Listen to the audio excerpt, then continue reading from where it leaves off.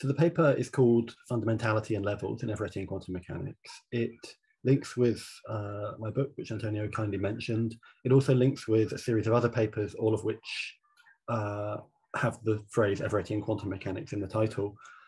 There's 3 or 4 of them that I've written that kind of develop essentially different aspects of the metaphysics of a Everettian worldview.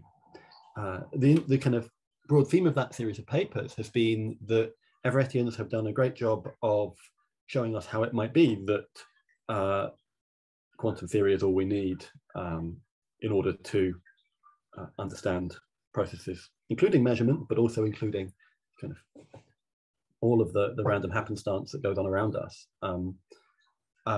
So that you don't need to add anything to the unitary quantum evolution, however you understand that.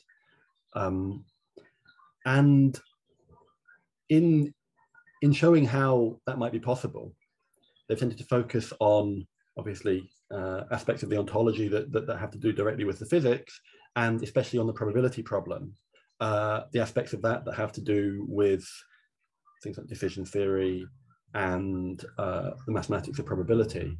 I've wanted to explore the ways in which you could give a metaphysics that would be adequate to these sorts of moves that Everettians have been making. So I wanted to explore in an earlier paper the kind of ontology that could be the ontology of worlds and their overlap or lack of, that could be combined with modern Everettian quantum mechanics. And I've explored the metaphysics of probability in modern Everettian quantum mechanics. And this paper switches to attending to how the notion of fundamentality in particular gets deployed in the context of Everettian quantum mechanics. And my claim is going to be, an initial claim, is that modern Everettians rely heavily on a notion of fundamentality to make their view work, to ward off prominent objections, to render a whole range of serious-looking objections something that doesn't even apply when you understand the view properly. I'm going to suggest that distinctions between level of fundamentality plays a huge role in the defense of contemporary Everettian position, and that you get a corresponding system of levels that Everettians are effectively committed to, that goes beyond the system of levels, physics, chemistry, biology, kind of familiar scientific levels. That's the claim anyway. And I'm going to claim that kind of existing Everettian proposals do need a notion of fundamentality and levels that can do the job. And I'm going to explore some ideas from contemporary metaphysics that could fill these gaps. I'm going to say it's relatively easy, actually, to find metaphysical concepts, metaphysical notions that will do the jobs the Everettian need. But I'm going to conclude by arguing that one of the most simplest and familiar approaches to fundamentality and levels that relies entirely on the notion of supervenience isn't a good fit for Everettians. So that final argument is going to draw on some specific features of my own version of the Everett worldview, which brings the metaphysics of modality in to the interpretation in a central way. But most of the discussion up to section 5 is not, I hope, going to draw on my specific modal twist on the many worlds interpretation. It's just going to draw on aspects of the many worlds interpretation, the way it's developed by its most powerful vocal modern proponents, people especially like Simon Saunders, David Wallace, Hilary Greaves in her philosophy of physics mode, David Deutsch to some extent, though there may be some differences with respect to the role of decoherence in Deutsch's view. And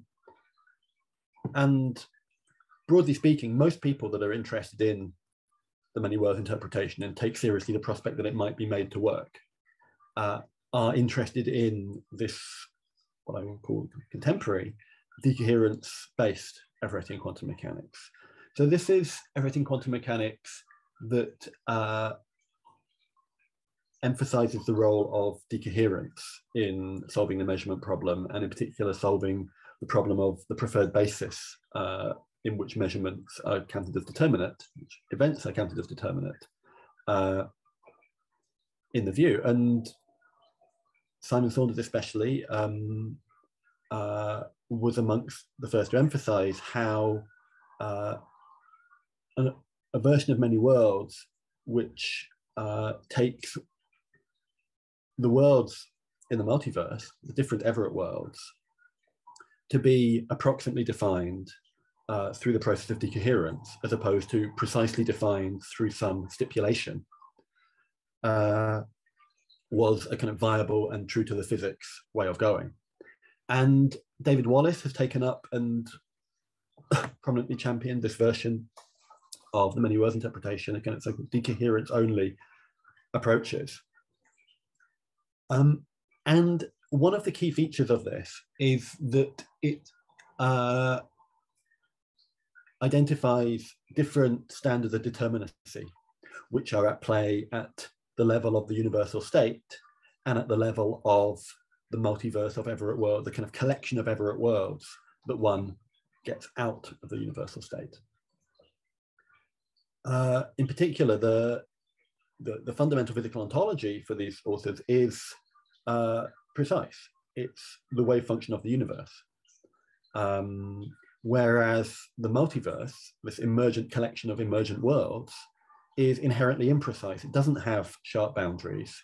How many worlds there are in it, this is a point that both Saunders and Wallace emphasize a lot, depends on somewhat arbitrary looking choices of fine graining of the decoherence basis, which the view says, or at least the decoherence only version of Everettians tell us shouldn't matter. There's no kind of physical significance to the choice there.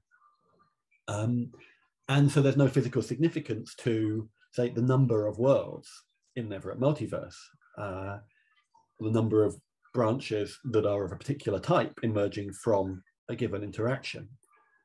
And if there's no determinacy in the number of worlds, there's equally no determinacy in their precise nature, because the individual events in the world, how determinate those are, is linked to the number. You kind of carve the worlds more finely, and each world is a little bit more determinate.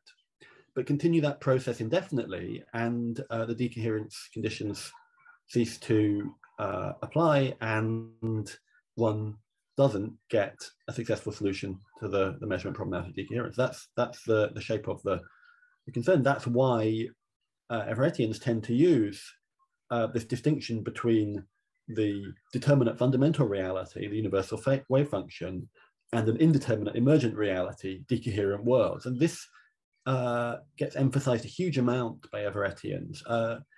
Wallace, I mean, makes its way into one of the three words of the main title of Wallace's book, The Emergent Multiverse. And emergent, I mean here. Thank you, Antonio, for reading the handout. And Saunders has said this is Wallace's kind of killer observation, that Everett worlds are just like ordinary high-level ontology, the ontology of tables, chairs, tigers, Wallace's favorite example, purely natural processes, stars. These things aren't fundamental. And part and parcel of their not being fundamental is that they don't have precise boundaries, that there's no precise determinate definition of a star that fixes, to within a nanometer where the star ends and space begins, the star's atmosphere begins, perhaps. These are the kinds of things that Saunders and Wallace say. They say Everett worlds are just like any other piece of high-level scientific ontology, and demands for a precise definition of them are misplaced. Just like you wouldn't ask a biologist studying tigers to provide a precise definition of tiger in microchemical, well, you might say a lot, you might think that the DNA does give a lot of information about the tiger, but nonetheless, like a complete description of the tiger in terms of chemistry is neither available nor particularly useful, perhaps, if you want to theorize about tiger behavior. And this goes all the more so the more fundamental when you look into fundamental physics.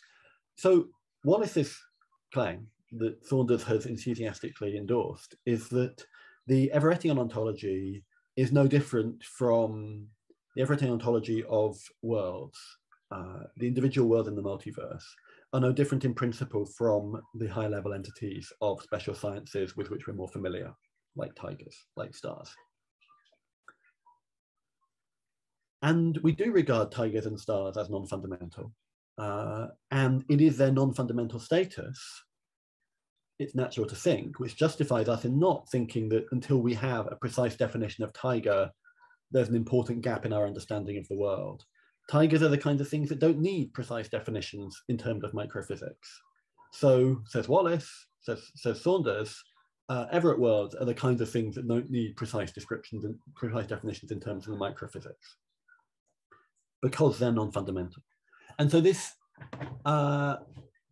feature of being non-fundamental high-level ontology is fending off demands for a precise definition of the world of a kind that decoherent theory can't really provide. And so it kind of seems to be playing the role of a kind of essential defensive move.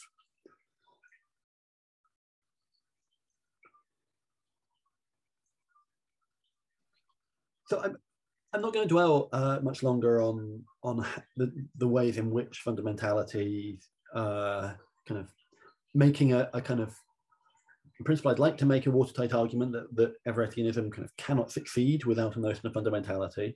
Hopefully I've given like enough of a kind of sense of the general shape of the reasons for thinking that it needs something like fundamentality, and kind of highlighted a few of the ways in which its proponents do at least seem to say that a notion of fundamentality is playing an important role. Now I'm going to switch to a more kind of constructive mode. I'm going to switch to a mode of basically exploring and then constructing a specific model of relative fundamentality and levels within an Everettian set that identifies some levels, identifies some of them as fundamental and others as successively less fundamental, and identifies dependence relations between those levels. These are the kinds of things that metaphysicians are in the business of doing.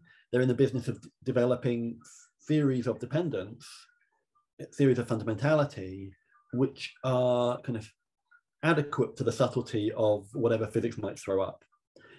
And a negative view about metaphysics is that it kind of is just no use at doing that. It's not very good at doing that. And that, plenty of kind of anti-metaphysics philosophers of physics might be inclined to think that the kind of conceptual frameworks which metaphysics has been producing over the last 20, 30 years are kind of altogether unsuited to applications in physics, and are kind of fit only for, like, as James Ladyman might say, philosophy of A-level chemistry. I don't think that's true. I think that the approaches to dependence and fundamentality which have been developed in recent metaphysics are kind of quite sophisticated enough to serve the purposes of Everettians in these appeals to fundamentality. At least so I'm going to claim. You may think that kind of considering the application of these approaches to the Everettian setup and the like evident inadequacy of what I'm going to construct by doing that reflects badly on these metaphysical notions. Perhaps that's your take-home message from this talk. But another take-home message, a more positive one, would be that there is at least something useful to be obtained by considering the application of contemporary metaphysics that's developed maybe with an eye on physics, but not kind of solely in the context of physics, to the physics context, for example, in the Everett setting. So that's all really by way of introduction. Moving into section 2 on the first page of the handout.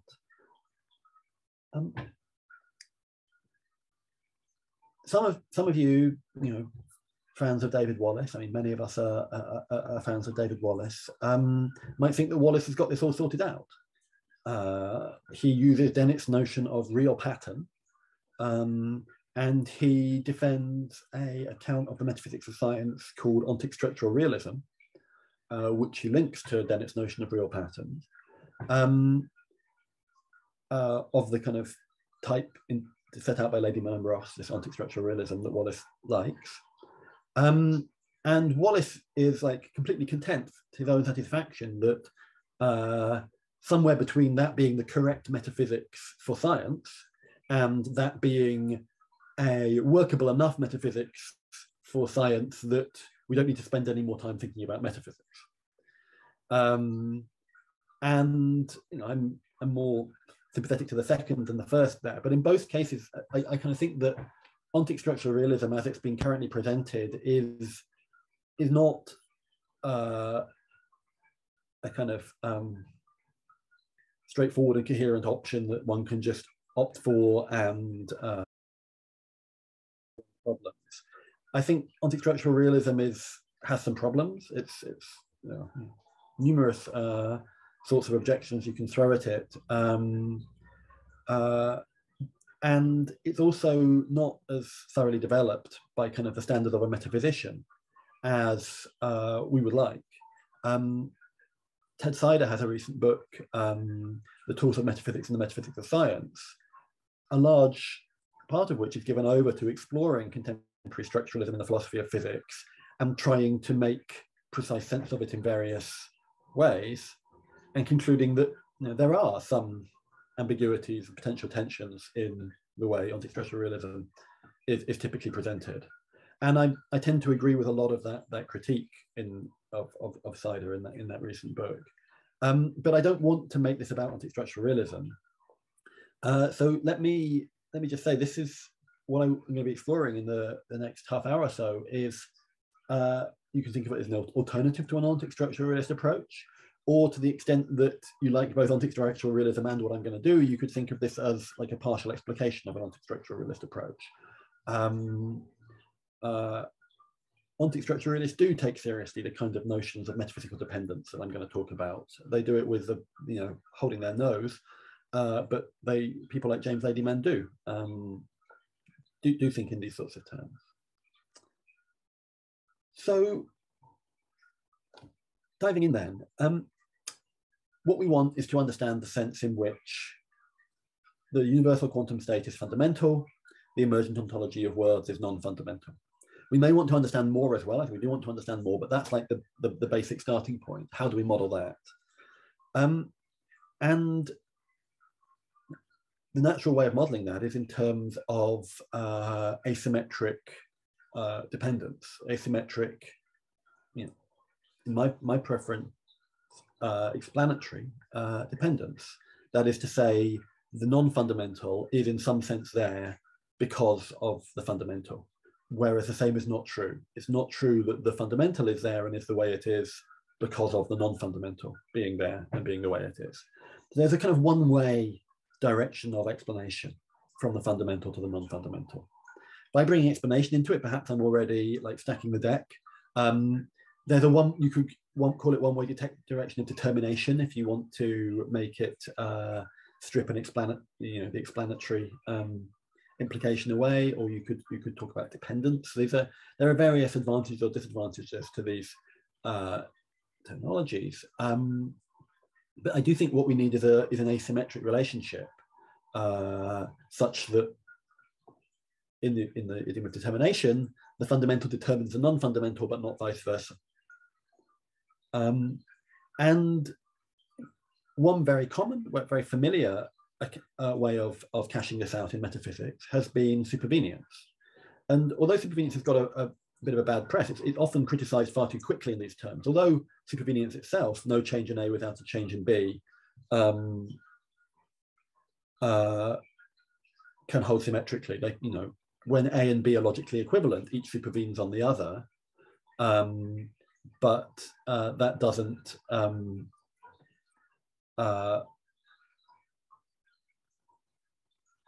establish a one-way relationship. But, you know, equivalence is a symmetric relationship. But of course, we can construct a relationship of one-way supervenience quite easily out of the relationship of supervenience. So it's on the handout, A one-way supervenes on B if A supervenes on B, B does not supervene on A. That is, there can be no change in A without a change in B, but there can be a change in B without a change in A. That relationship of one-way supervenience is, I think, a very powerful one. I mean, I'm a fan of modality. I'm a fan of what can be done with modality. And I think a lot of what we want out of fundamentality in philosophy of science, philosophy of physics, can often be captured with this. I also think that this notion of one-way supervenience is likely to be entailed by any rival notion. This is like the weakest plausible contender on the table.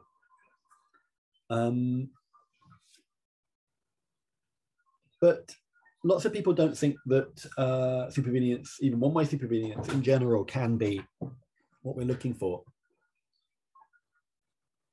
Excuse me, when it comes to dependence in physics, or anywhere else, because the claim, the objection that's made is that one-way supervenience isn't sufficiently explanatory. Supervenience is a kind of modal correlation. It just kind of highlights correlation between the possibilities. It says, whenever this kind of thing is this kind of way, then these other kinds of things are also that other kind of way. It's just kind of the result of a scan across the space of possibilities and kind of checking how things are at all of them. And a lot of people regard that as not intrinsically explanatory. You can identify a modal pattern, a pattern of modal covariation, but simply identifying a pattern of modal covariation isn't explanatory. It's not. It doesn't give us what we're looking for when we're looking for determination. So this line of thought goes, where there's a genuine determination between one kind of fact and another kind of fact, that will entail that there can't be a kind of change in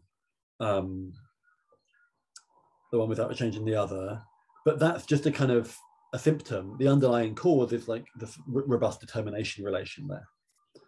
So this claim is that mere supervenience, even one-way supervenience, does not explain. That's become very popular in philosophy of mind, for example, that sort of view. And I'm moderately sympathetic to that. I think I kind of have mixed feelings about that objection, about that general line of thought. I think there's an important point to it, and also it overlooks something. But I don't think that matters for our particular purposes here, because I think there's a unusual and Everett-specific reason not to use one-way supervenience in constructing an Everettian worldview, which relates to the role of modality in the Everettian picture and my prior understanding of that. So we'll leave that to section 5. But for now, you can either take it that it's this kind of general supervenience doesn't explain kind of worry that is leading us to look beyond supervenience, or it's this kind of long-term worry that's going to come up again in section 5 about the application of modality to Everett more generally, that is going to make supervenience less of a useful candidate here. But either way, I think those are two different reasons of rather different kinds to look for accounts of fundamentality and dependence that go beyond one-way supervenience. So I'm going to talk about two in this talk, and they're on the handout. Grounding and concept fundamentality. So these are both contemporary metaphysical frameworks, which are effectively rivals, but which perform a large part of the same, thanks again, Antonio, which do a large part of the same job when it comes to giving like a robust metaphysical conception of fundamentality and levels. So grounding is this relationship that's supposed to be able to hold between any kinds of facts, Some people think you can even, I can hold between like facts and objects directly, which is something like kind of the glue of the of metaphysics. It is in proponents like Jonathan Schaffer, what metaphysics is about is what grounds what. It's about uncovering the relationship of explanatory dependence that holds between things. And one reason why people like grounding a lot is because it seems to enable one to kind of bypass a lot of the details. One can compare very different theories of some subject matter, say consciousness, by asking like, so kind of what grounds what according to this theory, what grounds what according to that theory. And different theories may turn out to have a kind of a lot in common with what they attribute to the grounding structure of the world, even if they look superficially somewhat different. So grounding is something that people like because it enables easy kind of comparison of different theories within metaphysics. And it seems to be able to apply to any subject matter. That's part of its idea. So it's a kind of flexible idea. And that kind of built-in flexibility is just what we need. You may think that it's kind of one thing to say, just announce by fiat that your primitive notion has the kind of flexibility you need, and that's something we can talk about. But that's effectively what's going on here. Grounding is defined in such a way as an intrinsically explanatory notion, which can relate kind of facts on the left-hand side to facts on the right-hand side, such that the facts on the right-hand side hold because the facts on the left-hand side hold, where those kinds of facts can be any old facts you like, essentially. If you have a piece of metaphysical theory like that on the table, you can just feed in the facts, however strange, that your physics is producing, and grounding will handle them, because grounding doesn't discriminate as to which facts it allows in to be its relator. That's kind of the idea. And if it sounds worryingly cheap, then perhaps it is. But that's the kind of thing that grounding theorists do. And they think this notion has widespread application through science. Maybe give some more reassuring kinds of examples. Grounding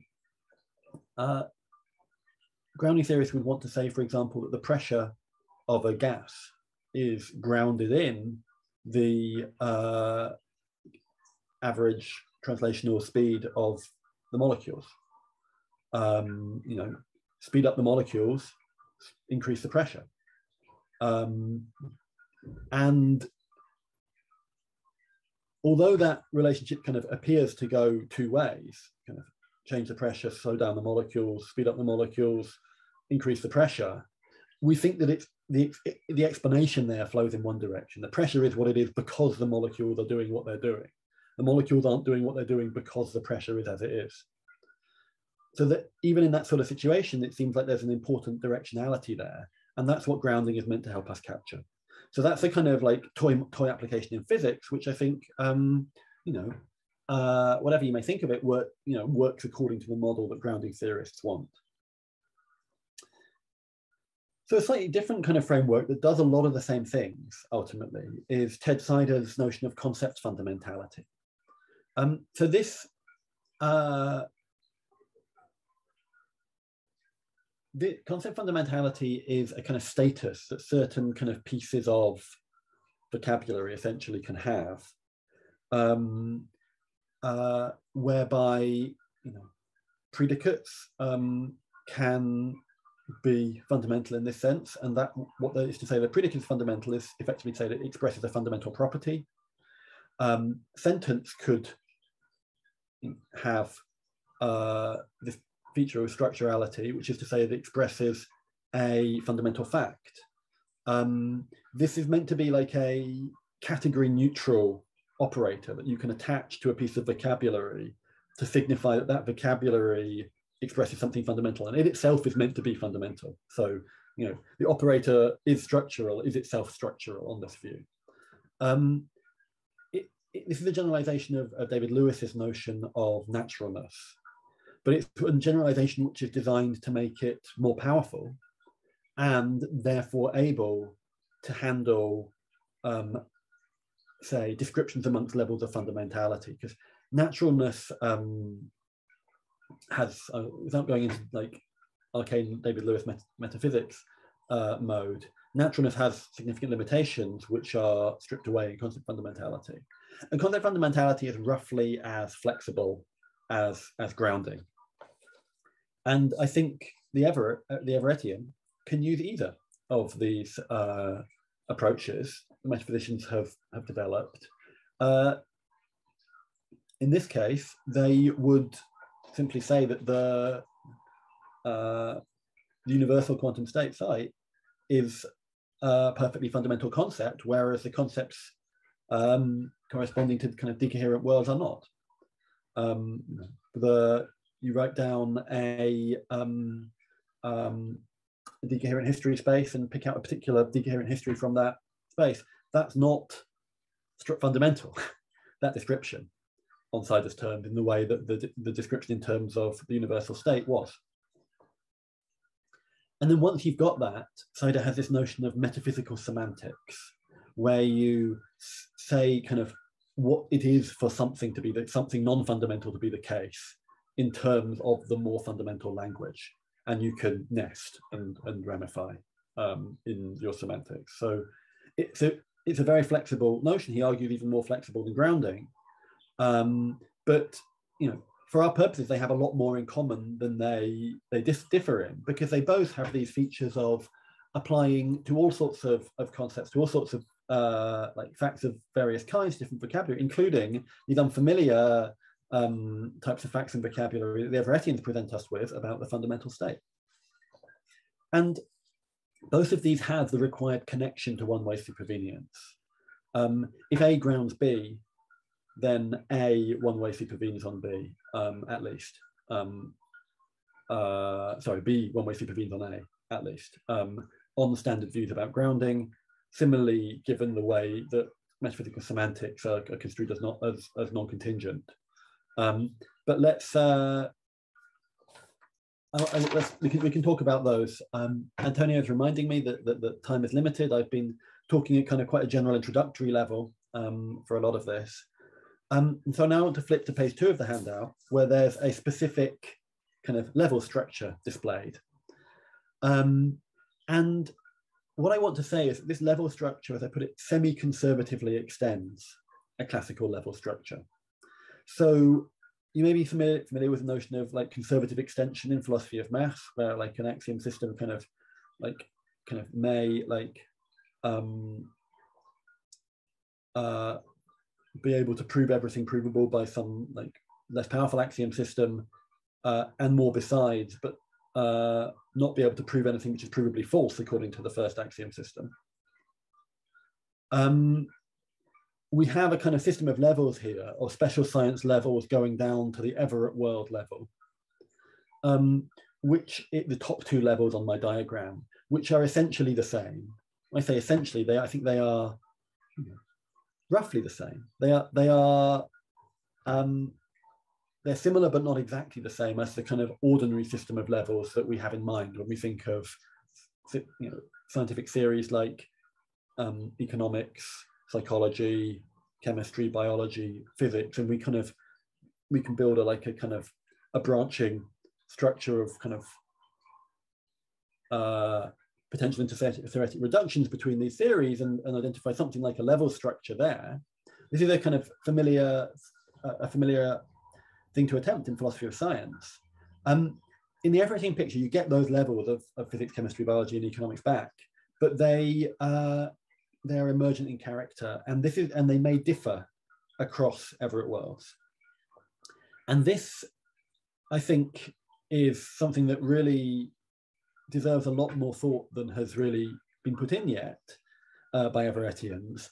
How exactly different cosmological proposals play into contingency across the Everett worlds.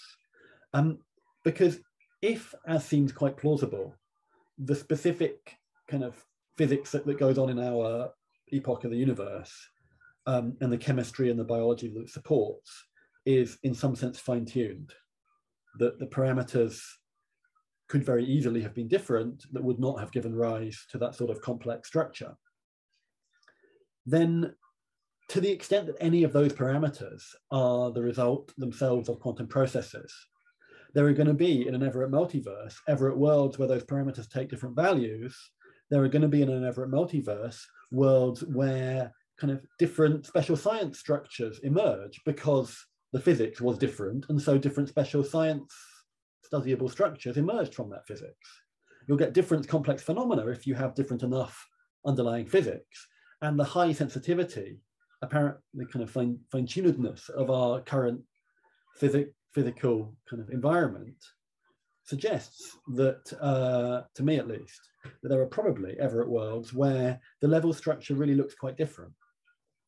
And this would include contingency in the spatiotemporal structure of those worlds. I'm not going to have time to talk about this to the extent that I wanted to. I'm sorry, I've taken far too long, blame the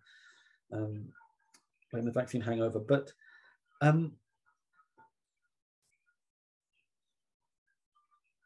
take, for example, a kind of string landscape model. To the extent that like compactification of space-time in the string landscape model is a quantum process, in an Everettian setting, there are different Everett worlds where space-time compactifies in different ways. And so to the extent that there are different kind of physical environments in different Everett worlds where space-time is compactified in different ways, you will get different special science levels in those worlds. I see no reason to think that the only possible kind of levels of the special sciences are the ones around here.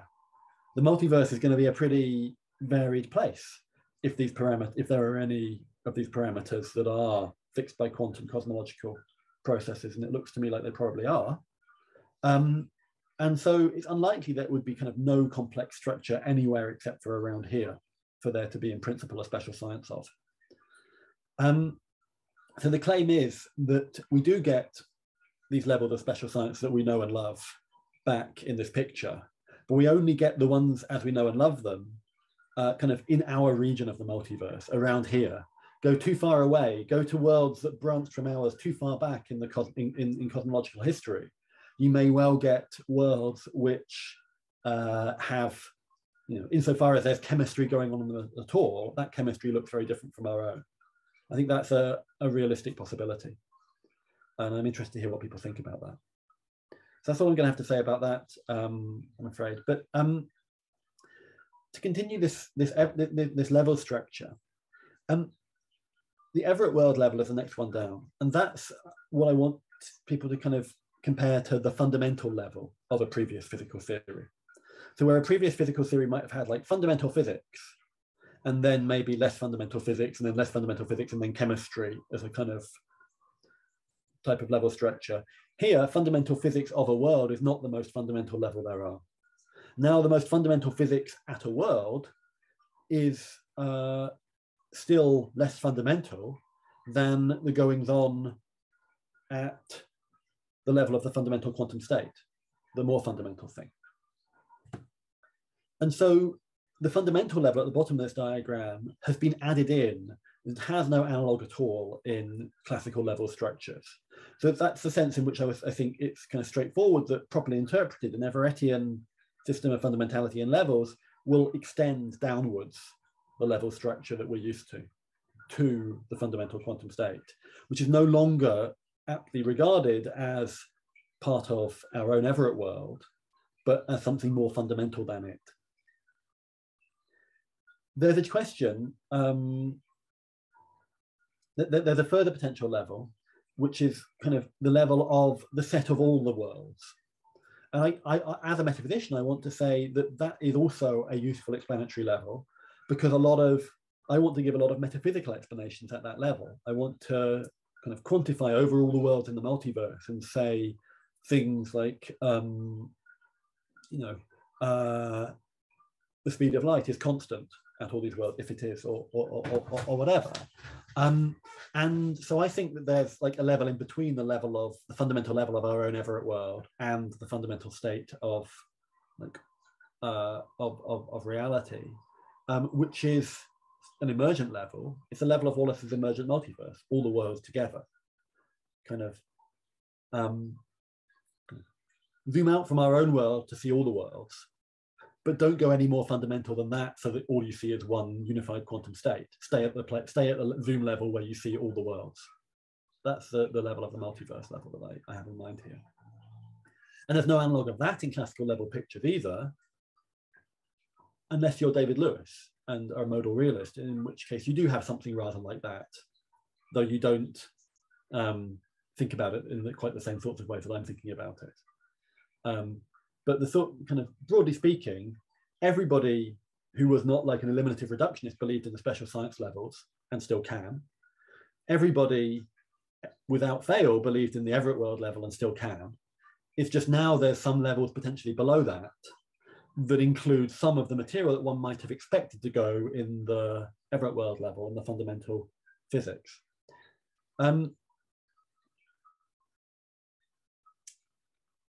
And what I'm going to say very quickly, because I don't have time to kind of walk through it, but there's not an awful lot to it, is that both grounding and concept fundamentality, it seems to me, work completely fine to implement a level structure like this.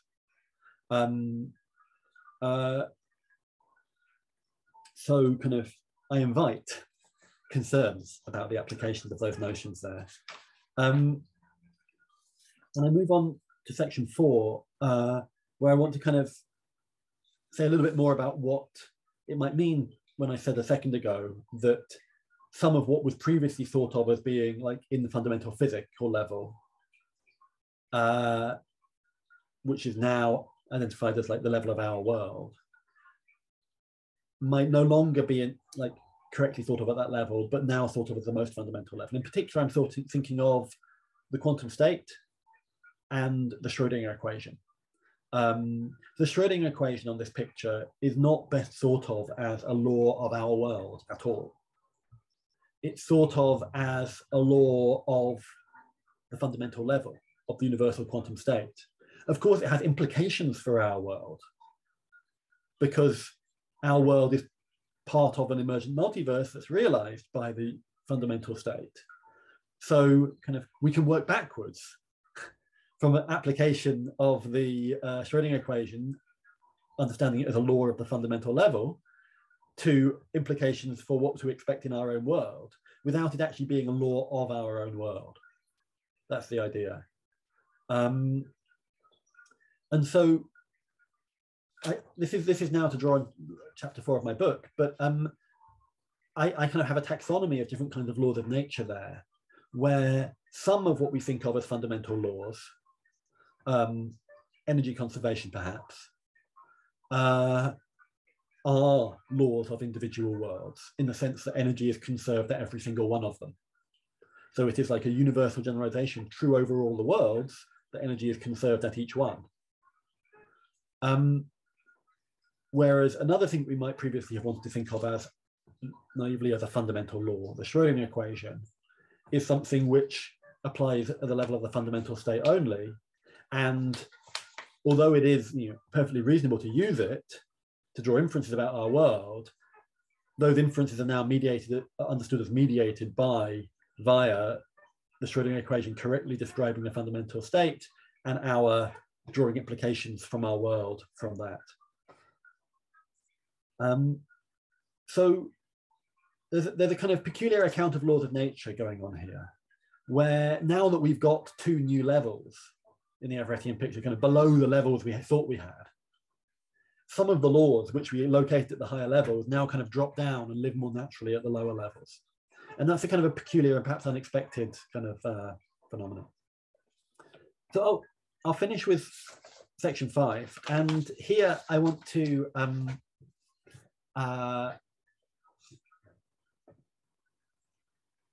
bring in some ideas which are more specific to my own approach to Everettian quantum mechanics, as described in this book, The Nature of Contingency. In that book, what I do is to connect up Everettian quantum mechanics with the metaphysics of modality. So I identify quantum theory as giving an account of what these old philosophical ideas of possibility and necessity in the world and chance in the world really are. So the idea is that we've known about necessity, physical necessity, for a long time.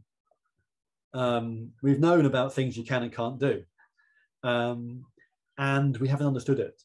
And we didn't really understand what it was until Everettian quantum theory was on the table, and we could identify contingency, like genuine contingency, genuine ways things could go, as the different Everett worlds. So an Everett world just is a way things really can be. The Everett worlds are the objective possibilities, these things we knew were around, but we didn't really know the underlying nature of. I want to say the very same way that we knew there was water, but we didn't know what it was. We didn't know that it was H2O. Likewise, we knew that there were alternative possibilities. We didn't know what they were. Turns out there are other worlds just like this one, correctly described by quantum theory. That's the vision, and that's what goes on in the book. And one of the very central features of that are these, is captured by these two principles: alignment and indexicality of actuality, on the handout. So alignment just says to be a possible world is to be a metaphysically possible world is to be an Everett world. So the Everett world correspond to the objective possibilities in whatever sense is most significant to metaphysics. This is then the notion of actuality goes with the notion of our Everett world. So it turns the view into a version of modal realism. So now we understand Everett as describing all physical possibilities, rather than describing one really complicated physical possibility. The question is, should we say that all the worlds are actual? This is something that Everett says in his own initial presentation of the view. He says all the worlds are actual. Goodbye, Jeremy. Thank you for attending.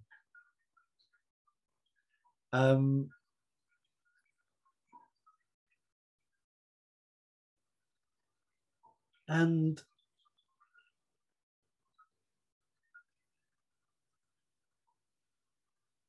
I think that's a mistake. It's an understandable kind of mistake. I mean, Everett wasn't a metaphysician. He couldn't have seen the kind of advantage of combining indexical actuality with his view. But I think there are very significant philosophical advantages to doing so. And once we understand Everett as a version of modal realism, we understand all the Everett worlds as alternative physical possibilities. And we take it that all physical possibilities really exist. And we take it that there are no further physical possibilities. So kind of quantum mechanics applies necessarily. It couldn't have failed to apply. Once we have a picture like that, I think it's quite easy to see that the approach to fundamentality in terms just of modality, just in terms of one-way supervenience, isn't going to work any longer. Because the emergent multiverse for Everettians on this modal realist interpretation is contingent. The whole multiverse couldn't have been any other way. Nor could the fundamental quantum state. That couldn't have been any other way either. And so there's going to be two-way supervenience between these levels, which they need to think of as differing with respect to fundamentality if the initial defense of Everettian quantum mechanics is going to get off the ground. And so the need to be able to think of the fundamental state as more fundamental than the emergent multiverse, combined with a reading of the Everettian approach where modality lives within the multiverse completely, just makes modality kind of off the table as a tool to understand fundamental. If you're already convinced that supervenience was unexplanatory, that's not going to bother you at all, because supervenience was already inadequate to the job. But if you're someone that thinks supervenience is all we need to characterize fundamentality, I mean, I'll argue with you, but if you do think that, then you might have some reason there to reject this modalized version of Everett that I've described. But I would say that the advantages, the philosophical advantages for Everettians of adopting this modalized version are great. their account has like huge philosophical explanatory power once you do that, and that reflects well on it, I think. But that's for another discussion. So let me wrap up at that point. I'll just quickly conclude. I mean, the take-home messages are in section 6. What we have is what I've called semi-conservative extension of an existing level structure downwards by many worlds quantum theory. We've got new levels that we didn't have before, and some of our familiar laws now look more like laws of those lower levels than they do of the more familiar levels. We can understand this sort of structure using either grounding or Seiderian concept fundamentality, while still retaining, like, I think perfectly respectable scientific credentials, and also without making trouble for my preferred modal realist interpretation of Everettian quantum mechanics, which I think is independently appealing. So I'll stop there. Thank you again for your attention, especially so close to the break. Thank you all and have a good break. So the first in line is Barry Lower. So please, Barry, go ahead. So my question for you is this: since it's a space-time colloquium, I suppose that each of the worlds have their own space-time structures. The space-time structures can be very different. How do you think about the quantum state? Does it occupy some sort of a space-time structure also? I was thinking not. I mean, the quantum state has to be common to all the worlds. How do you get from that quantum state to the space-time structures? Well, that's a very good question. And I want to say, I don't know, because I don't know what the correct theory of quantum gravity is. I mean, the quantum state that's in question is going to be like whatever state the correct theory of quantum gravity identifies. And the like space-time structure of our world is going to be kind of whatever emerges from the quantum processes that kind of crystallize out of space-time, assuming so that's maybe it would help to put quantum gravity aside and just think about as sort of a little, simple example. Suppose that the world was actually non-quantum gravity, not even quantum field theory, just standard beginning textbook quantum mechanics, and it was a wave function in it, and the wave function was characterized in a particular way. I guess it evolves over time, right? So there's some sort of temporal dimension for the wave function. Is there also a spatial? Yeah, well, in non-relativistic quantum mechanics, we've got like a background space-time. I mean, part of the big picture of the book is that these sorts of simplified toy models, it kind of doesn't matter in a sense if some of them are, we get peculiar outcomes when we think about what would be the case if worlds like that were obtained, because it doesn't matter, because those worlds just aren't genuine possibilities. I mean, the only possibility is whatever quantum gravity universal state in fact is. All the other quantum states are not genuine possibilities. So you can kind of think about them for kind of heuristic reasons, but it's not like you need to make sense of a world like that on this view. It's just not kind of incumbent on someone that like thinks that some particular theory of quantum gravity is actually true to be able to say a sensible thing about how things would be if non-relativistic quantum theory were correct, any more than we kind of have to be able to say, well, I'll leave it there. So in other words, what you're saying to me is this, that for somebody who says, I just don't see how you can get from this quantum state, the way I think about it, at least in standard quantum mechanics, to worlds with space-time structures, unless the quantum state itself occupies something like a space-time structure. You're saying, I can't help you here, because it's not until we have a theory of quantum gravity that I'll be able to answer a question like this. Yeah, I mean, to a large extent, yeah. I do want to say that the same way that we were right to plead cluelessness about the deep structure of matter. We would have been right to plead cluelessness about the deep structure of matter 4,000 years ago. We just weren't in a position to guess about neutrons and quarks and things like that. But people could have said something then. They could have said, look, in fact, Democritus and Lucretius, I guess, did say, look, there are these particles, maybe they're deeper structure than particles. Right. I can see how when a bunch of particles get together in this shape, we get a cat. Good. Well, yeah, I mean, they might have been kidding themselves that they really saw that so clearly as they thought they did, actually. But never mind. Yeah, I agree. Good. There are schematic things we can try to say. So, for example, we might want to say, well, kind of whatever, even if whatever the fundamental state is whatever kind of quantum gravity object it's about, that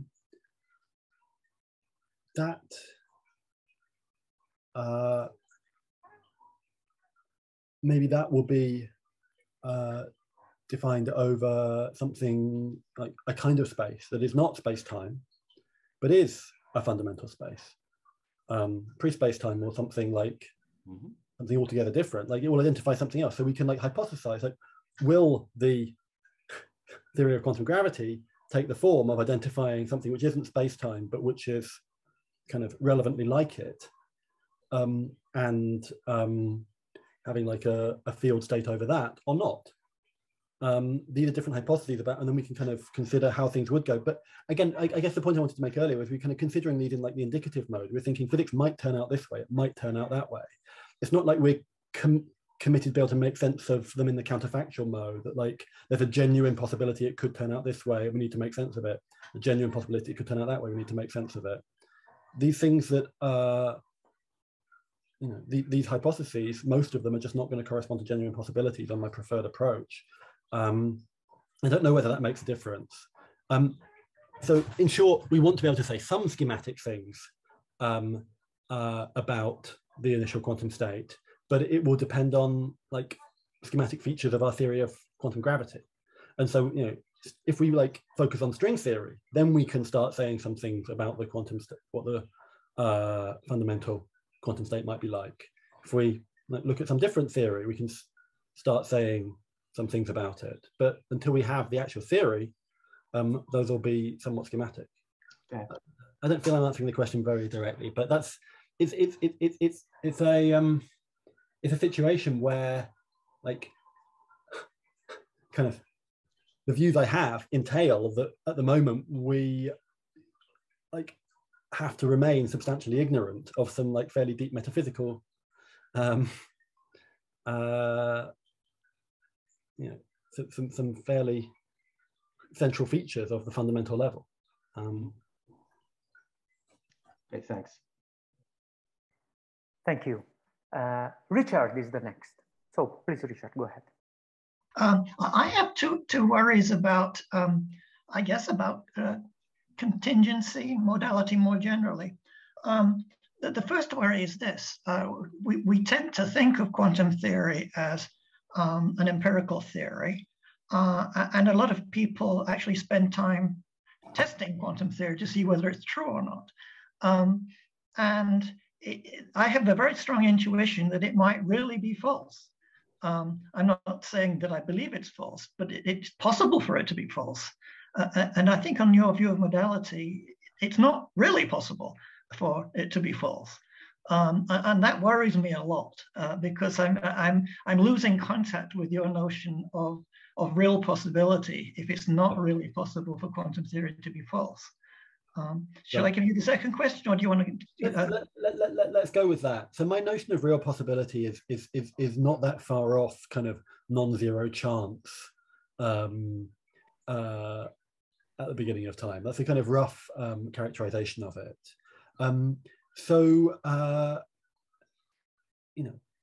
Anything that it was ever the case that it could have happened, that is going to be, I'm going to have a possibility for that. But completely different theories that right now we take seriously Yes, I don't think we need to say they correspond to any objective possibility. I've made the connection in the past with the situation in mathematics. So, we may be genuinely uncertain whether some axiom system is consistent or not. And, we have a theory that it is and this theory that it isn't. And we're going to find out sooner or later which one it is, perhaps. But once we do, we'll find out that the other hypothesis was necessarily false. So the scenario is kind of like that. These are both open physical possibilities. Sorry, these are both open possibilities to us in the sense of open epistemic possibilities that for all we know might turn out to be so. But only one of them is a genuine possibility. And it's the same way as if we've got a die that is biased to always land heads or always land tails. But we only know which way it's biased. We don't have any knowledge of which way it's biased. So it's with 50-50 which way it will land. Nonetheless, we know that it will definitely land one of the ways every time. We just don't know which it is. And then that's like how we are with these physical theories. We know that there's one theory which describes the universe every time. We just don't know which one it is. But doesn't this mean that when people are testing quantum theory and consider it in some sense a live possibility that the theory is false, they are also testing metaphysics. So this is now experimental metaphysics. Well, yeah. So obviously I do think that one can still test quantum theory on this approach, and there are interesting questions about whether you can. But because there's a sense in which you predict with certainty that all possible observations will be made somewhere, doesn't that trivialize confirmation? So there are genuine questions about whether confirmation works in the Everettian setting. I've argued it does, but yeah, granting that you can have confirmation of that kind,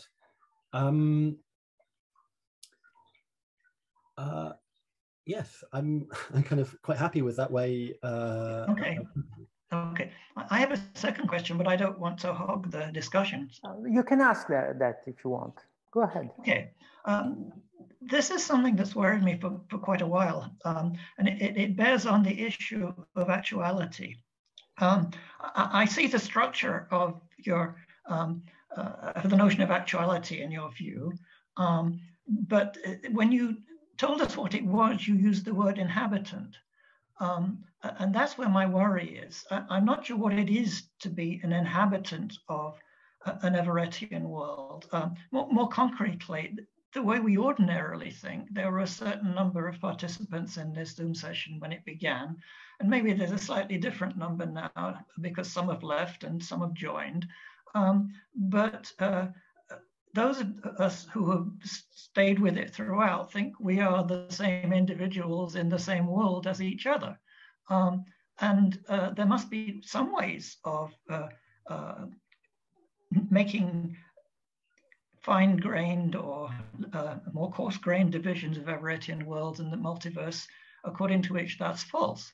Certainly, enormous numbers of splitting events have occurred during this Zoom session someplace. So am I the same individual as I was at the beginning? Or have I split into several individuals? What about everybody else? Are we all inhabitants of the same Everettian world? So this is a breakdown of my presentation, because that is a big part of the way I'm thinking about this. Yes.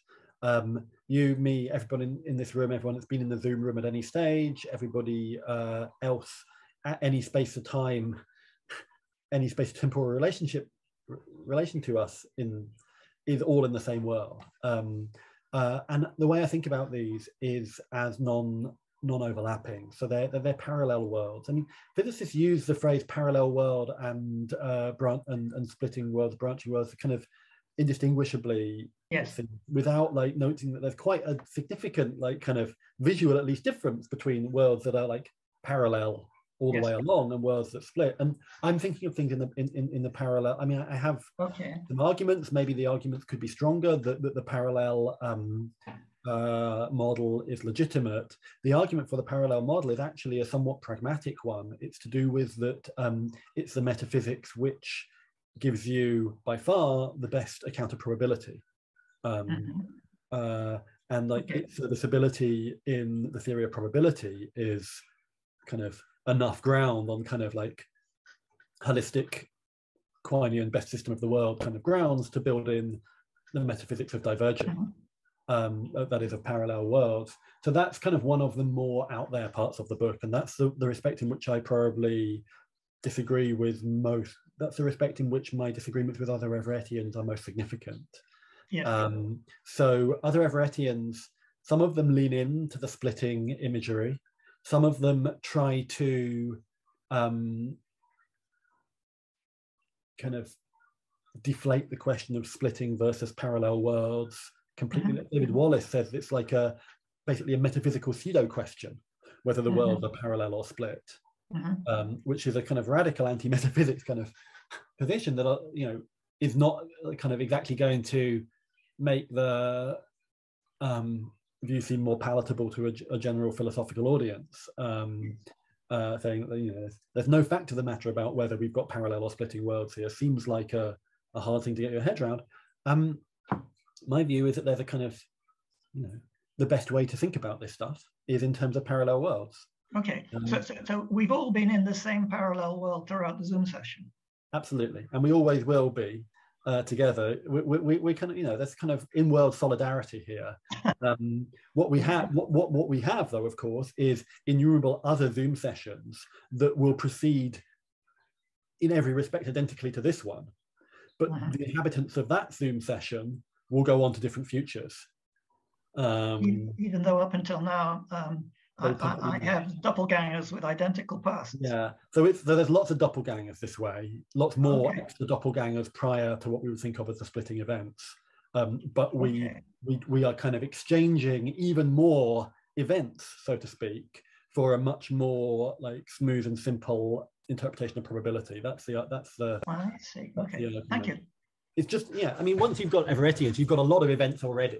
So kind of adding a few more segments that are the same kind of things you already got seems like not much of a, you know, a cost when if you're getting a significant explanatory benefit out. That's the kind of reasoning. Thank you. Cheers. Many thanks. Next in line we have Aaron. Please go ahead. Am I audible? Yes, you are. Oh, okay.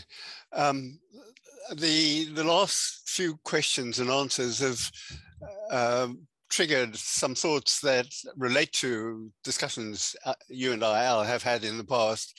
But I think there's something new that's emerged, which has to do with whether there is a complete set of possibilities that somehow coexists all the time, or whether the possibilities that are significant that we need to think about as scientists, engineers, and whatever are branching, and at particular points along a branch, new kinds of branches can emerge that couldn't have emerged along other branches. And it seems very clear that that's the case with, for example, the history of technology on this planet. There are all sorts of things that are now possible because of the technology we've got that just were not possible a century ago or even a couple of decades ago. And there might be other things that are possible in some other part of the universe that are not possible here. So I wondered to what extent that is just something that fits into the Everettian schema. It would, because it has a mathematical structure that I hadn't taken in, or whether it needs to be extended to allow for these branching possibilities. And the most spectacular examples all now come out of computer science and the application of computers, where new branching possibilities almost seem to emerge every day. Yeah, thanks, Aaron. So I definitely want every possibility that is a possible outcome of your envisaged branching new possibilities to be part of the multiverse. And whether those possibilities are there like kind of timelessly or not, I think is perhaps a bit of a red herring, in the sense that like from the point of view of the whole multiverse, and you kind of look at all the worlds arrayed alongside together, that's a timeless point of view. That object, a multiverse of Everett world, does not change. Change is something that is that happens inside a world. And in the sense that like the possibilities that are accessible to agents within worlds, like effective strategies available to those agents, those sorts of things do change over time with respect to the in-world time. So I think I would want to say, like, to the extent that anything changes and emerges and comes to exist that didn't previously exist, kind of localized possibilities of the kind you're talking about can. But like there is a larger and broader thing, like the multiverse, which kind of encompasses all of those possibilities, and that thing doesn't emerge. Again, I would want to kind of contrast the multiverse level of description, where there's no contingency, because we couldn't have had a different multiverse on this view, with the in-world level where things are contingent because that, broadly speaking, because there are worlds just like ours that match up to some point and differ thereafter. Like that's kind of what it is for things to possibly be different on this view. And so all in all, I do think that the picture I have in mind accommodates change and emergence of kind of possibilities for phenomena in localized regions of localized worlds. But that is against the kind of backdrop of like all of those things being made possible as if at once from the kind of timeless point of view, by whatever gives rise to the multiverse. So I would want to say that like what you're describing is an apt description of what's going on from the in-world point of view, but there is also the existence of this kind of additional complementary point of view where all the possibilities are already folded in. And that could perhaps mean that in order to describe this more fundamental space of possibilities, we need a rich language with a rich ontology that allows the expression of all these different kinds of branching possibilities to be specified.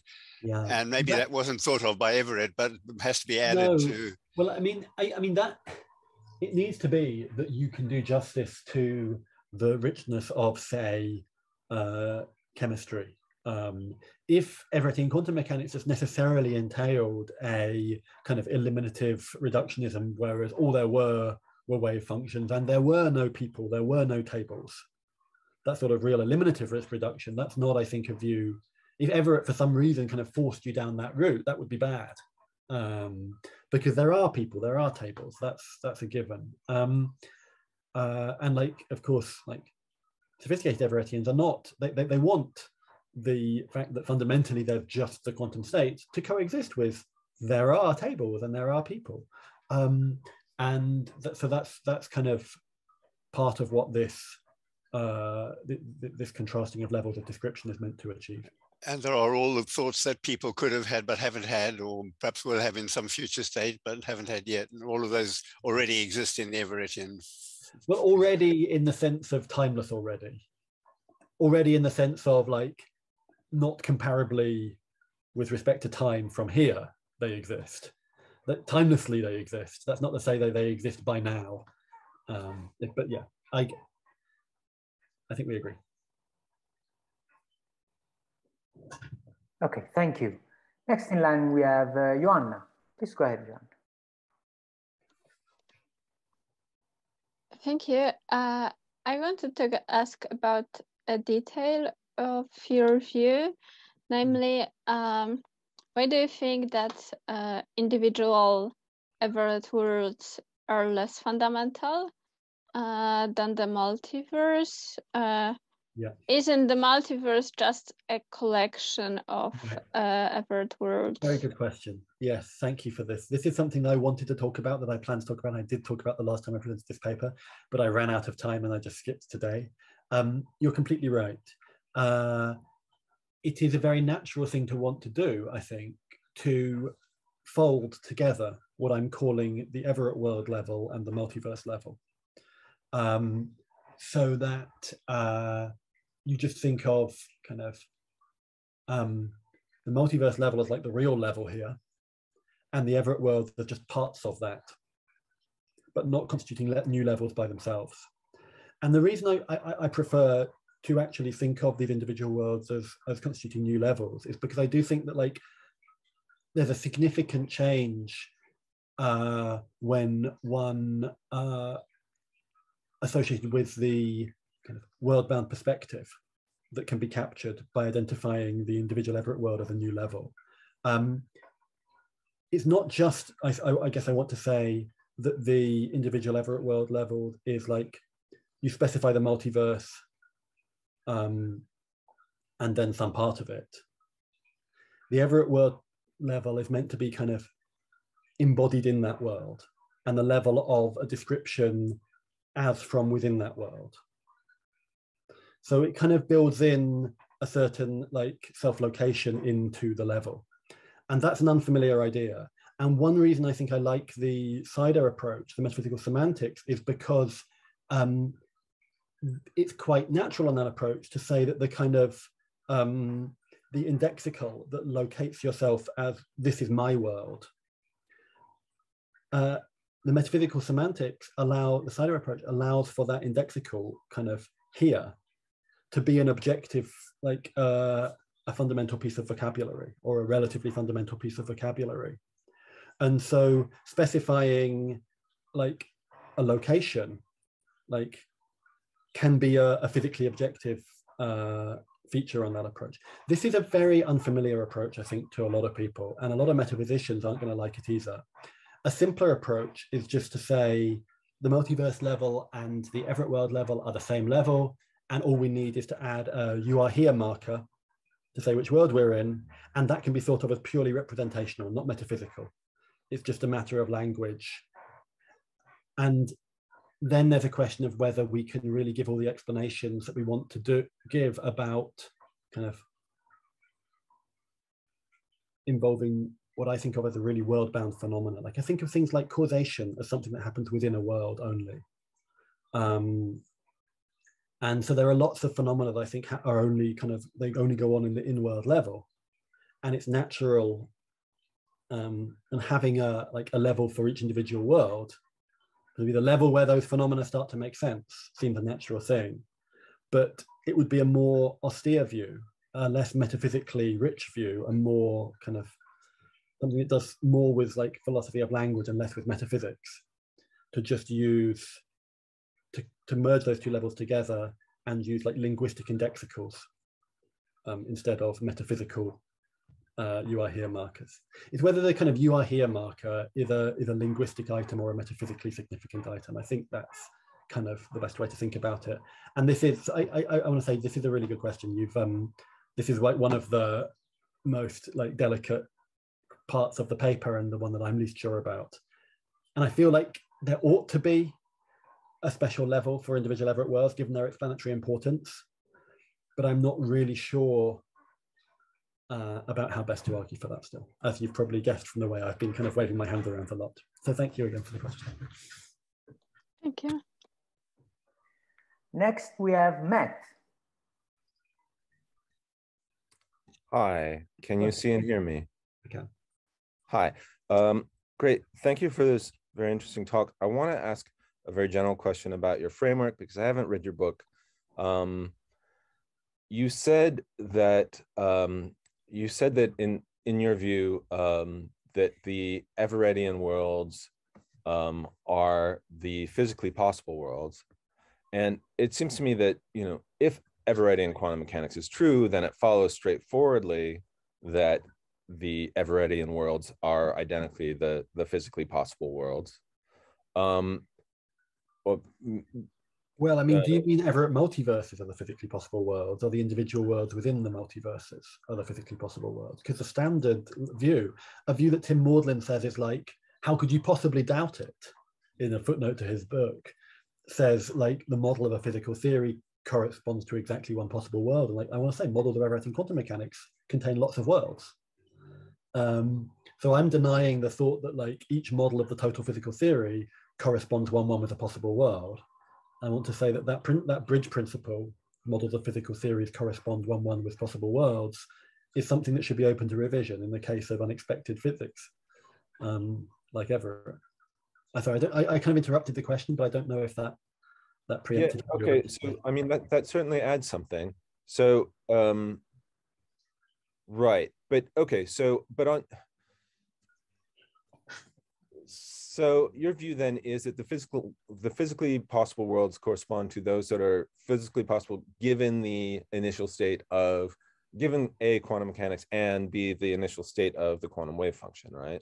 But even then, that wouldn't be, I mean, in a sense, yes, but like that's also compatible with the view where there's exactly one physically possible world and it's our Everett multiverse. Like if you just like took the standard view according to which like there are a lot of physically possible, there are lots of like different possible worlds with different physics. And like some of them are Newtonian and some of them are GRW and some of them are Everett. Then you would have loads of branches, loads of Everett worlds, all in one single metaphysically possible world in the Everett scenario. Yeah. And I'm saying like, if Everett turns out to be correct, we should junk that whole picture where you've got some GRW worlds, some Newtonian worlds, some Everett worlds containing a lot of branches, and just say every world corresponds one-to-one with an Everett world. That's what possibility is. Big surprise. There aren't, after all, any of these GRW worlds. Yeah. Okay, well then let me just ask this short question. Like, what justifies identifying Everett worlds with metaphysically possible worlds? Yeah, so it's a kind of like, part of it is the kind of David Lewis like argument from theoretical usefulness. It simplifies overall metaphysical theory. I think of it in like kind of Quinean terms, like what you're looking at metaphysics. And it's like, I'm interested in, suppose that the physics you're putting in is something basically Everettian. What's the best metaphysics to combine with it to get the best overall like physics metaphysics package deal out at the end? And I don't think the best metaphysics to combine with Everett to get a package deal is the best metaphysics to combine with, say, Newtonian mechanics to get the best package deal there. Like, if Newtonian mechanics had turned out to be true, I think per impossibile, but just like imagine, then, you know, we would have been right in maybe like having a substantivalist space metaphysics or something, you know. But, you know, it didn't turn out that way. That's not the right metaphysics. Instead, the right metaphysics is like the Everett-friendly metaphysics, and that's one that doesn't make room for any non-Everett possibilities. So we junk them. That's the argument. And again, it's kind of in extenso in the book. But I mean, most people think, well, like, there's a big cost here, which is that it makes fundamental physics non-contingent, and obviously fundamental physics could have been different. I just want to say, where did you get that assumption from? Why is that obvious? You can imagine it being different. But you know, what you can imagine is not a very good guide to the possibilities. You know, only if like possibility was a purely conceptual matter would what you imagine be a reliable guide to it. But it's not. It's a metaphysical, objective matter, what's really possible. And it's appropriate for physics to be our guide to what's really possible more than it is imaginings to be our guide to what's really possible. That's the kind of like, I want to say that like the view that the laws of nature are non-contingent at the fundamental level is actually quite plausible. This Everett stuff, and that, you know, there's too swift a move from the epistemic possibility of other physics to the genuine possibility of other physics made usually. Okay, thank you.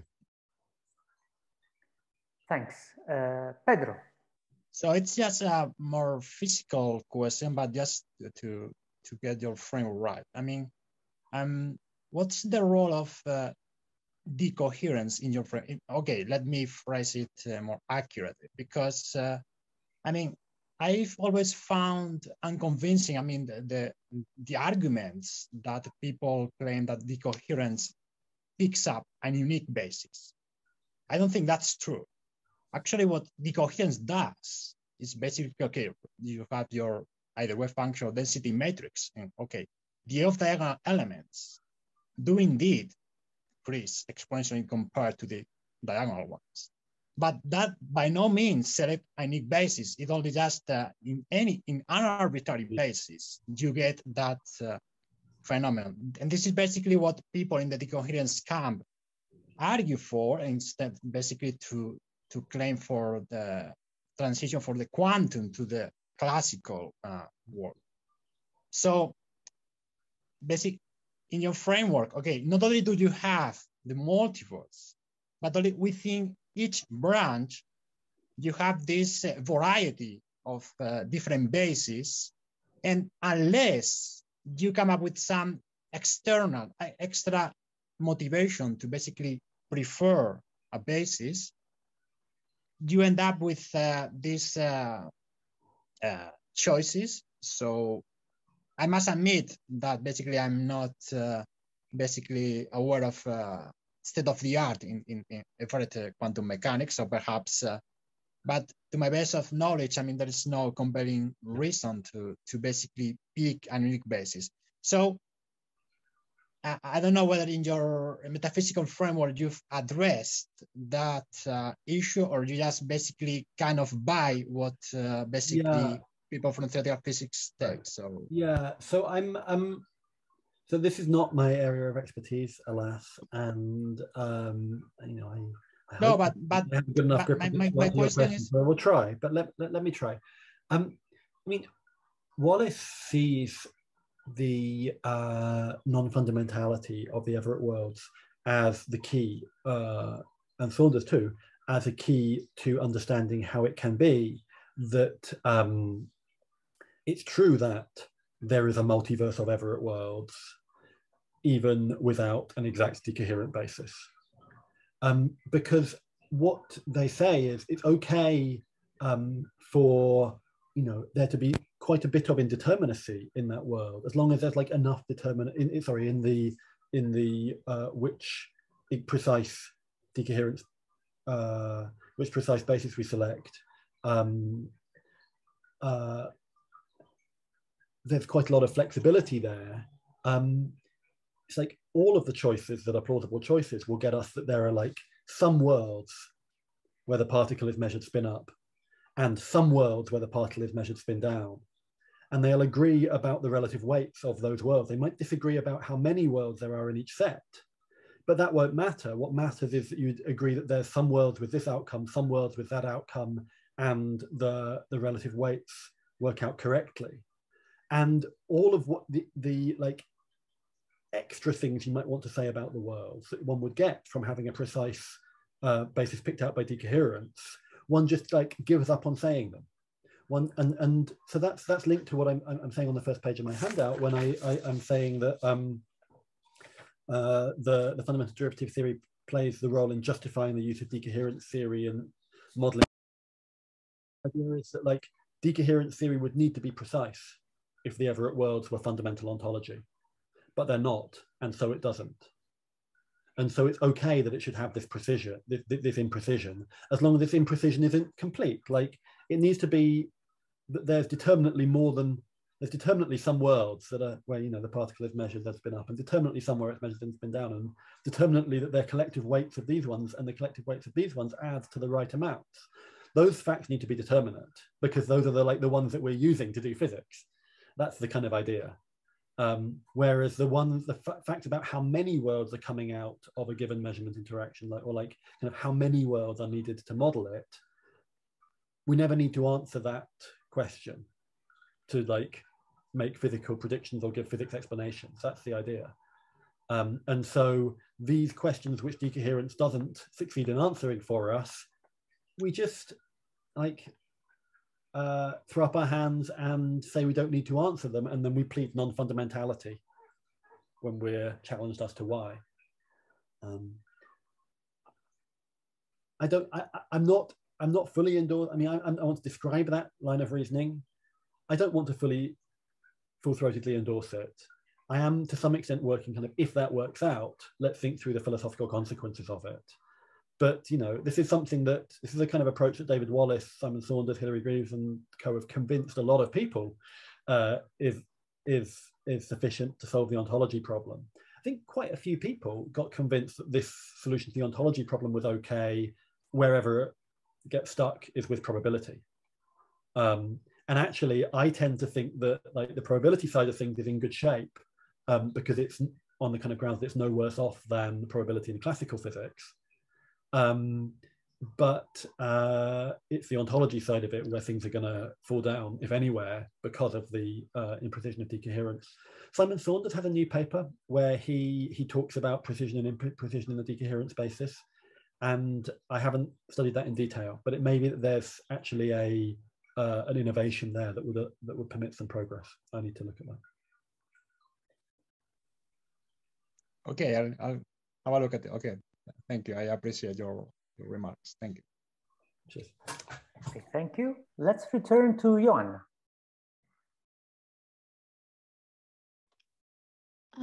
Thanks. I'm wondering whether this fact that you mentioned that Everettian worlds don't have precise individuation condition, whether this could be a problem for the model interpretation, or at least some challenge, when the reason is that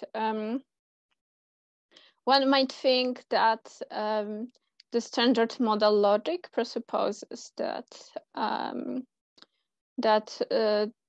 the possible words have are precisely individuated, and if so, then perhaps in this context one would need some non-standard model logic. What do you think about this? Yeah, good, thank you. So yeah, again, this is a good and difficult question. What I say in my book about modal logic is something fairly deflationary about it. I guess I'm like David Lewis and Quine in being kind of suspicious of a kind of special purpose modal logic that is just like applies to modality alone. Rather, we should have like logic being topic neutral. And so we have one logic that applies everywhere.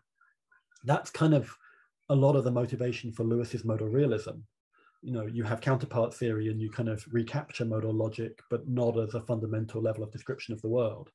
In the same way, that's kind of what I'm doing. I want to say we can kind of recapture the reasoning patterns that modal logic gives us, but without having to take it to be kind of like the fundamental logic of the modal aspects of the world. We can just say, here's how things are with respect to the multiverse, and then give an account of modal claims that has them certain inference patterns between them supported.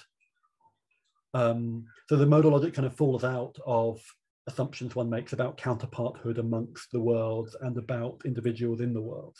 That's the picture.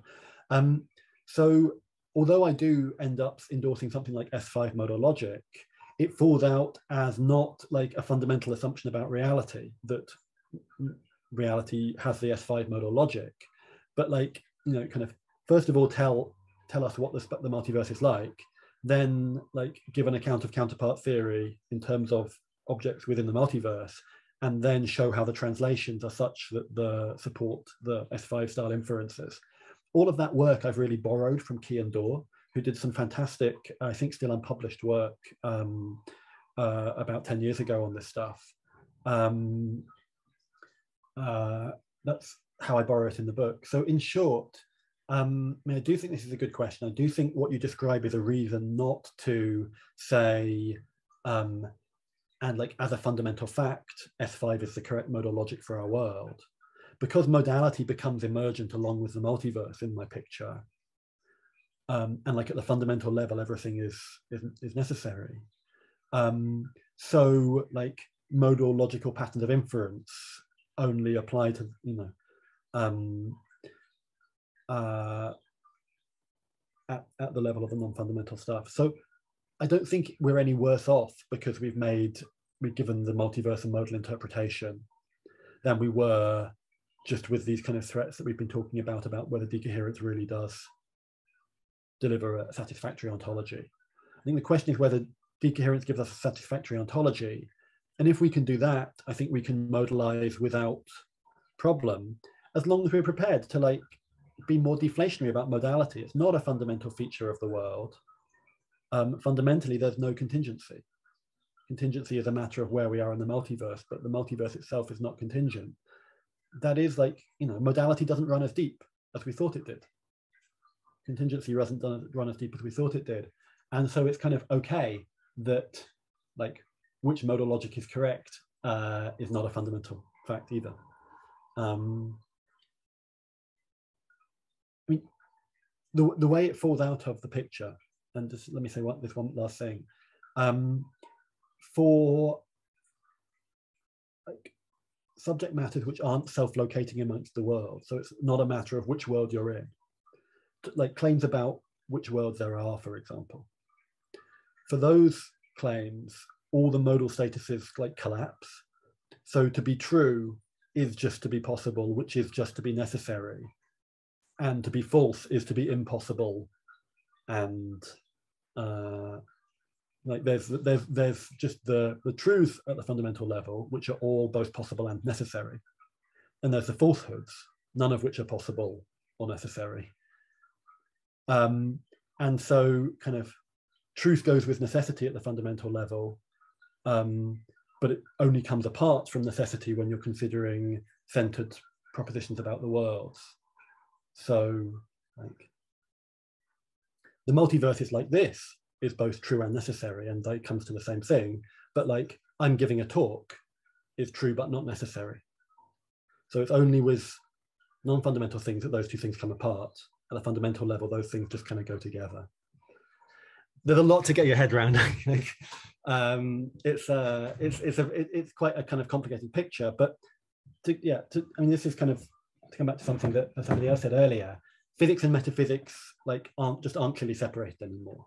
This is lots of questions like kind of what are possibilities.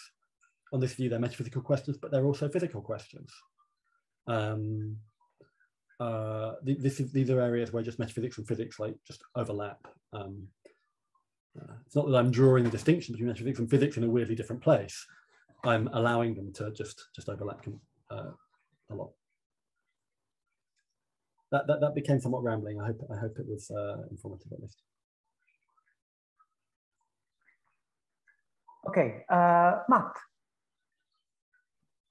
Hi, thanks. Yeah, so kind of along that line, I just kind of want to poke you again about the identification of physical and metaphysical possibility, or if you like, the lack of a clear boundary there.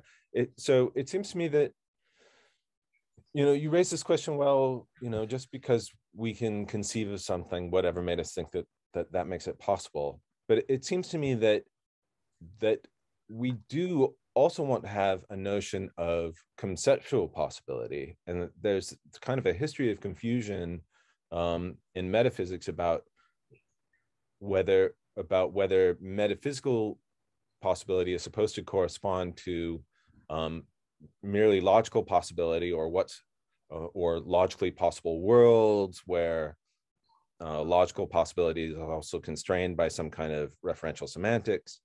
So I guess the question is, don't we still need a concept of what's logically or conceptually possible? And then don't we need another sort of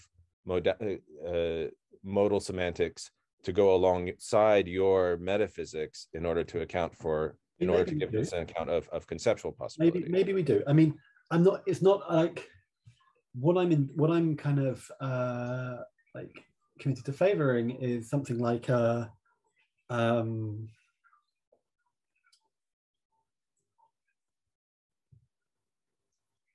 a momentary blank. I'm committed to favoring is something like the view that if there is such a modality, it's like derivative.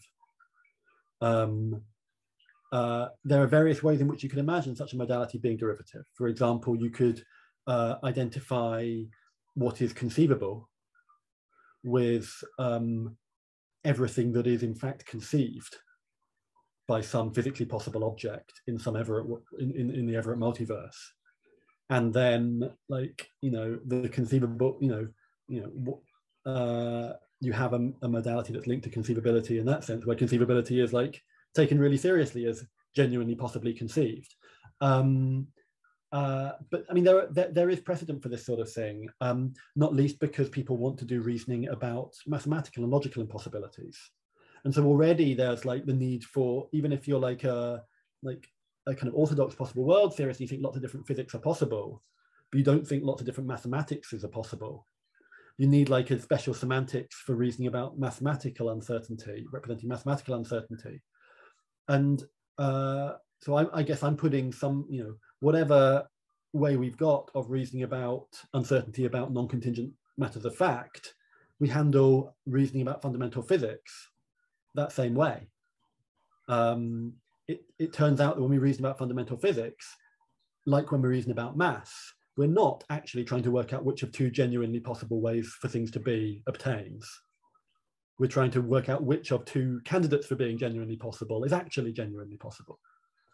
And that does involve like quite a bit of rethinking of like what the scientific project is like and the relation, but it's not a matter of like taking some wider set of possible worlds and then narrowing it down by doing physics. Like the most objective set of possible worlds is the one we get out of physics. And then like we can restrict downwards by talking about like, those worlds that also obey the laws, for example, but sorry, also obey like political, legal system laws. So we can like consider like restrictions of those, like, all the Everett world where people obey the laws. But we can also consider the kind of like modalities we can construct out of the base set in the way I just kind of described with conceivability. So, with ordinary modal metaphysics, we've got like the base set of worlds thought of as the metaphysical possibilities, which we might both restrict to get things like physical possibility and expand to model mathematical uncertainty. And I'm just saying we've got a different base set of worlds that we can, in the same way, both restrict to model some things and expand to model others. I don't know if that's helpful. I have a recent paper in, maybe you saw it, the counter-possible reasoning in physics in philosophy of science. And that discusses, like, defends the compatibility of physical, discovery in physics with non-contingency of the fundamental laws. Okay, thank you. Thanks. Barry. Hi, Alastair. Antonio said we had some more time, so I thought I'd bother you a little bit more about what was in my mind. I mean, here's what I was thinking. I've seen your comment written down, actually, Barry. So, okay. Yeah, so you can just read. Well, maybe I should just say it so the people they can read it too. I mean, you spent some time at the beginning of your talk trying to giving an account of what the relationship is between the different levels, what the relationship is between the quantum state and the emergent worlds, and what's going on in our world. And you chose grounding, and grounding is supposed to be an explanatory relation. So it'd be nice to see some real explanations of how something which plays the role of a quantum state can explain why it is that my cat is now wanting me to go feed him, or whatever. I'm joking about that one, but you understand what I mean. Yeah. And it's very difficult to see how you can get any explanations of ordinary macroscopic phenomena without having an account of the emergence of space and time. I don't know. I want to say, yeah, absolutely. We haven't got any complete account of that without, like, there's a big gap in it as long as we don't know how space and time fit in. But like quite often we're used to that sort of thing where we have like an explanatory story which has some black boxes in it. And we trust that there is some kind of deeper explanatory story that we could replace that black box with after suitable further investigation. But we don't doubt that there's some kind of explanatory connection there. And I just think that that's kind of the scenario we're in here. Yes, we have to, at a certain, as scientific realists, we have to take it on trust to think that there is like a correct account of quantum gravity, out of which our like more familiar standard model physics emerges as an effective theory. Yes. And that whatever it is, that thing does indirectly through an incredibly long chain of explanations explain the goings on of the cats and the dogs. Yeah. And we can give like lots of links in that chain.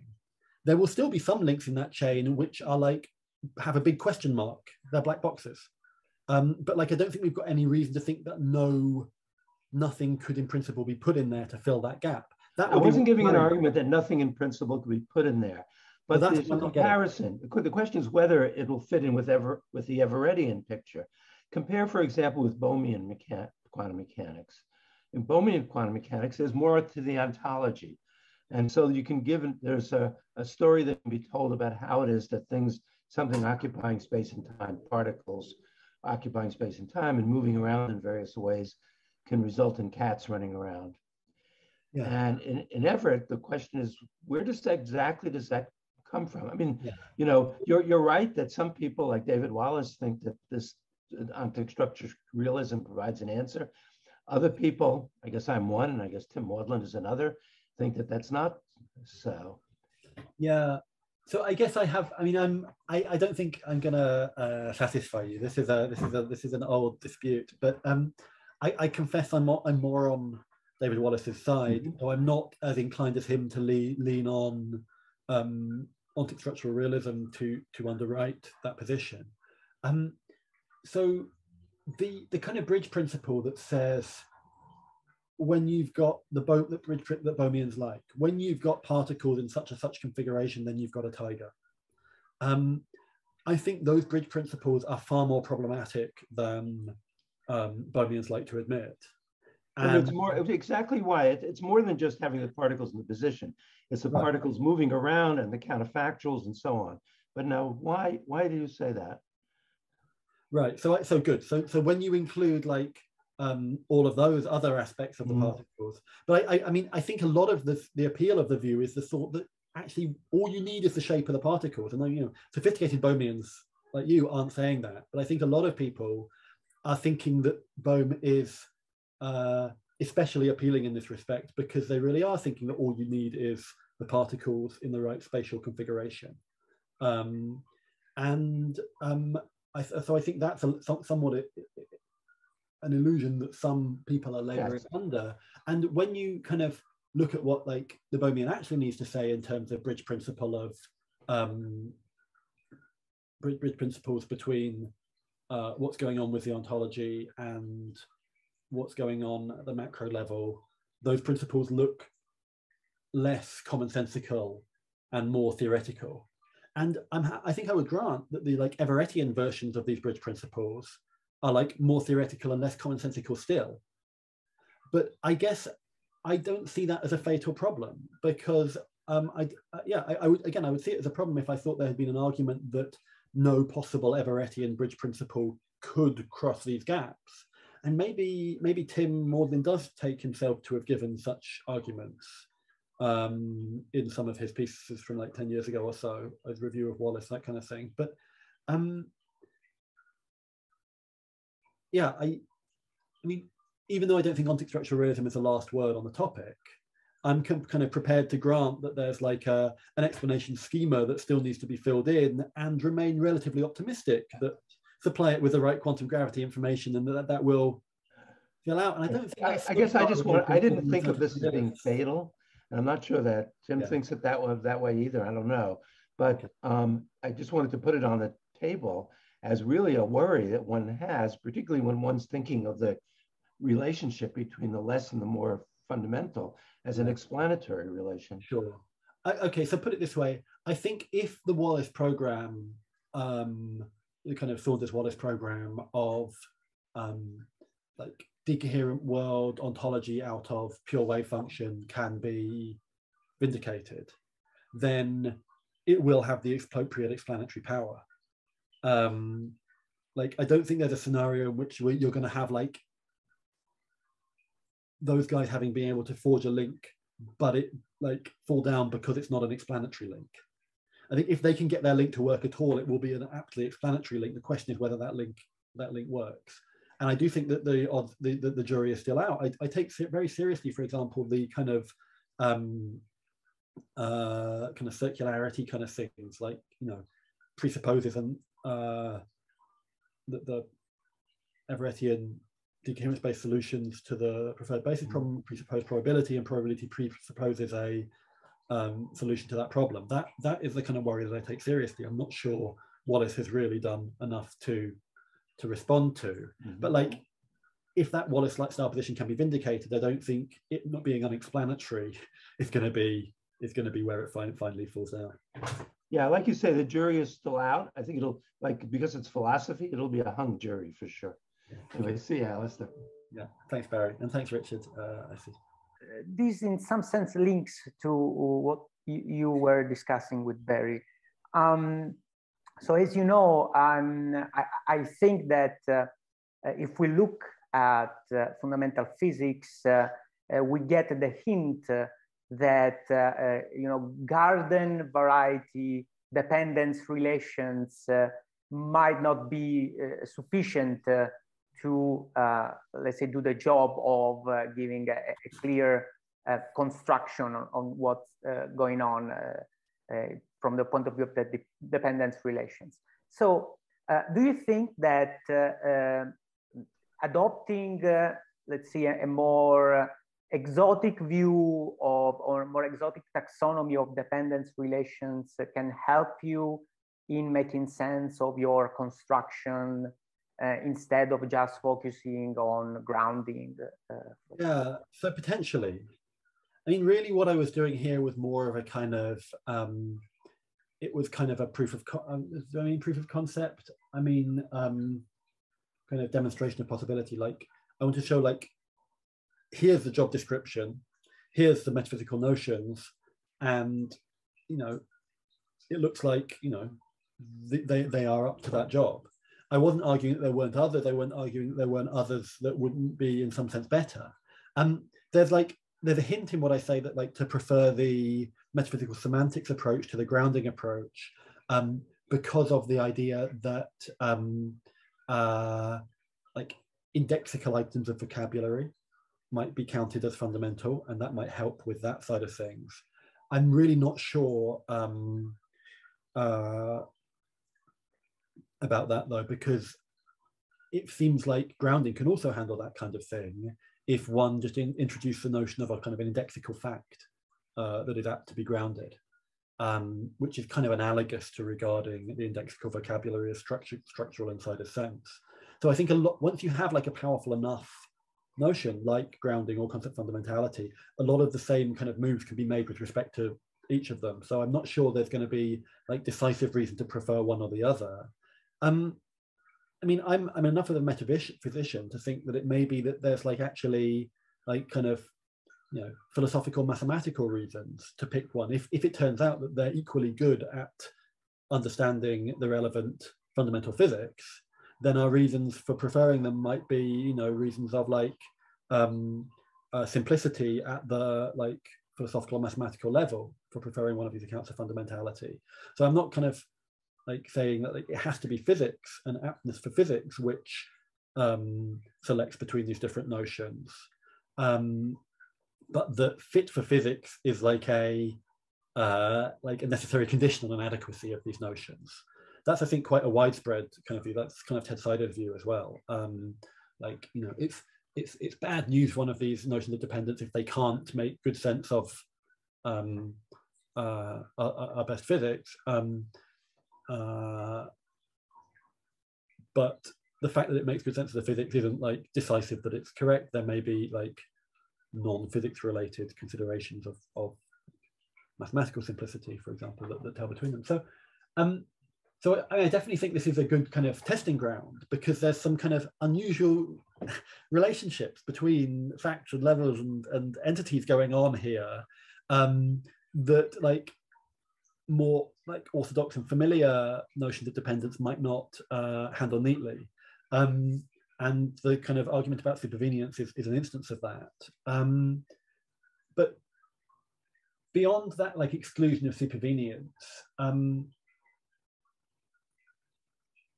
I'm not sure that there's all that much to discriminate between different sufficiently powerful notions here.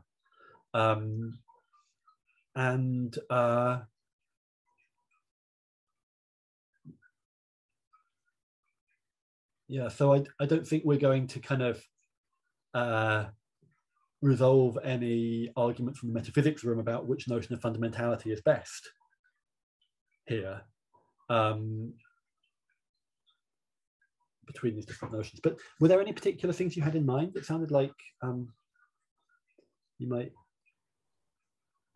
I mean, I'm inspired by your work on metaphysical causation and all the consequences that this might have. The fact that we can have this range of relations that go from full causal to full grounding and everything in between. And I was wondering whether this kind of notion, this kind of freedom in choosing the kind of relation would be helpful in your case. Good. Okay, thank you. No, thank you for making that connection. I was sure I was missing something, and now I've worked out what I was missing. Yeah. So I think actually all of those different relations, for simplicity here, are folded into what I was calling grounding, because I mean, this is, you know, to a large extent this is terminological, but what I'm thinking of is kind of really the structural equations framework for representing dependencies amongst facts when I say grounding. I'm not assuming that the mediating principles that kind of mediate that connection. Sorry if other people this terminology is a bit opaque. I'm not assuming that those are like metaphysical principles only. I mean, I do think that, like, in these sorts of scenarios, that's the right way to think about them. But I haven't seriously actually considered like.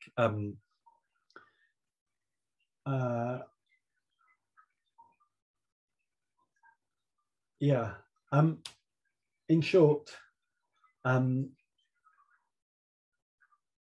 respect in which this paper simplifies is by lumping all of those things that you're talking about together under the heading of grounding.